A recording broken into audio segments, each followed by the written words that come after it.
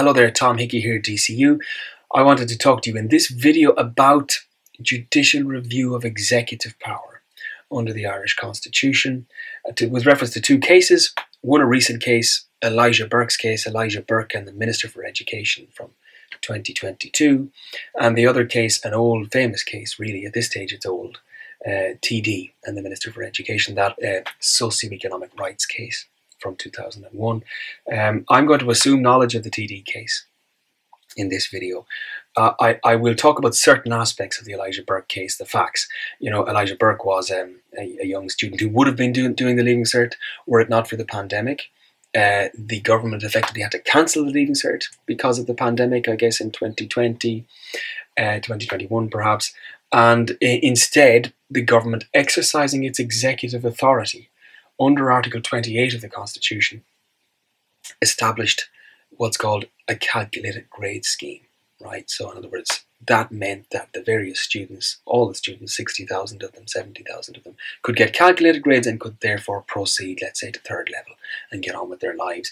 And the scheme was pretty sophisticated, and it had various workarounds if your auntie was a French teacher or whatever, but didn't have workarounds for Elijah Burke or people in Elijah Burke's situation, right? So he had been homeschooled all his life by his mother, and the government kind of couldn't come up with a way of getting round the difficulties arising and refused him a calculated grade. And so it meant that Elijah Burke had to wait really until circumstances allowed him to sit the Leaving Cert proper. So it meant he was going to miss out on a year, as it were. And he challenged the constitutionality of the government's decision and won. Right, he won in the High Court, won in the Court of Appeal, and won in the Supreme Court on slightly different grounds each time. Right, so for our purposes, well, there was an interesting question as to whether or not Elijah Burke had a right to homeschooling. Let's just say, put it like that.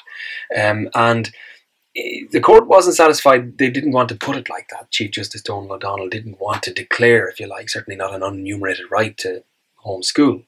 Right? But under Article 42 of the Constitution, in summary, the court was satisfied that the circumstances engaged a constitutional freedom to homeschool children, if you like. So for our purposes, let's just say that constitutional rights were engaged. The court was satisfied in the Elijah Burke case. What I'm interested in here is what lessons we can learn from, or what insights we get from O'Donnell's judgment with respect to judicial review of executive power. Right, because the government's lawyers in the case argued that in all such cases that the standard of review was clear disregard. That is to say, when judges or courts were engaged in review of the constitutionality of actions or conduct, if you like, carried out by government in the exercise of its executive authority, before the courts could invalidate, if you like, or strike down or whatever, declare unconstitutional such action, the court would have to be satisfied not just that the government had acted maybe in breach of the Constitution, but had to be satisfied that it had acted in clear disregard. Right? It's just a phrase meaning like a high threshold to meet. And of course the government wants that to be the test because it means it's not likely to get findings against it. But the court disagreed with the proposition. The court said it's not always the standard. It's sometimes the standard. And it's not the standard in this case because it involves constitutional rights. Right? So what, you know, and therefore that Elijah Burke was able to win his case, and Elijah Burke did win his case. Now, how did the Chief Justice O'Donnell and the court get to that conclusion? Well, it seems to me that pivotal to their getting there was this distinction that they drew, right, between two different categories of cases concerning judicial review of executive power. On the one hand, cases involving or breach of constitutional rights or arguable breach of constitutional rights. And on the other hand, cases, let's say, that didn't involve breaches of constitutional rights. So in the latter category, cases where concerning provisions of the Constitution regulating the separation of powers or the conduct of the executive branch in particular.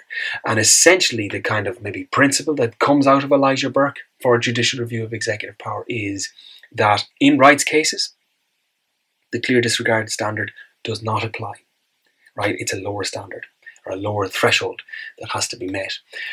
Whereas in cases concerning separation of powers or, the conduct of the executive branch, that the clear disregard test is likely to apply, or maybe does apply.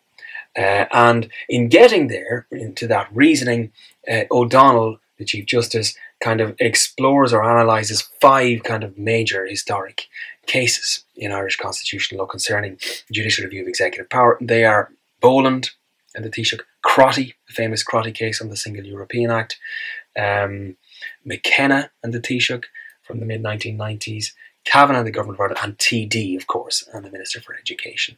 And essentially, it seems to me that O'Donnell places all 5 of those cases in the non-rights category, whereas he places the Elijah Burke case in the rights category.